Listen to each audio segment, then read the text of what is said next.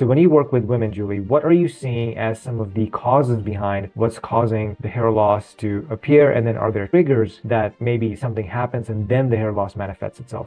Another reason hair loss, I think, has become so prevalent is the xenoestrogens that are so prevalent in plastics and products worldwide. Stress and chronic diseases that have just skyrocketed worldwide. You get into things like malabsorption, detoxification issues, mast cell activation. That's a big one. People don't understand that. Viruses, including the COVID, poor circulation, infections, pathogens, parasites, autoimmunity, of course, bacterial infections, chronic inflammation, hormonal imbalances, being underactive, too active, overexercising, rapid weight loss.